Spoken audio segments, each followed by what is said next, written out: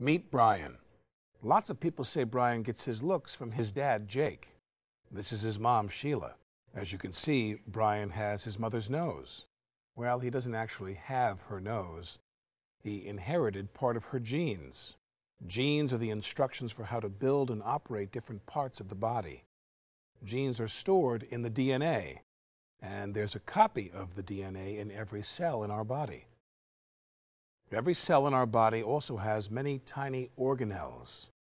Each organelle has a special job, and together they keep the cell functioning properly.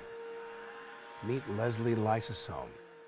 Leslie is the cell's CRO, Chief Recycling Organelle. Leslie's job is to help process everything made by the cell. Sometimes Leslie Lysosome's instructions get damaged, and Leslie can't recycle things right.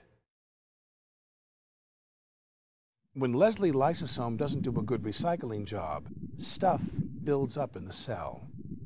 This is what happens when you have lysosomal disease. At least once every 30 minutes, another baby is born with a disorder in the lysosomal disease family. There are over 50 different lysosomal disorders, each with a different name, and each one of them complicated and rare. This makes it hard for doctors and scientists to find the disease. In fact, lysosomal disease can hide for months or years before parents even find out there is something wrong with their children. And once they do, they don't know where to look for help. Even worse, there are no cures for lysosomal disease, and there are very few effective medicines to reduce the suffering that lysosomal disease causes. But there is hope. There are cures in sight.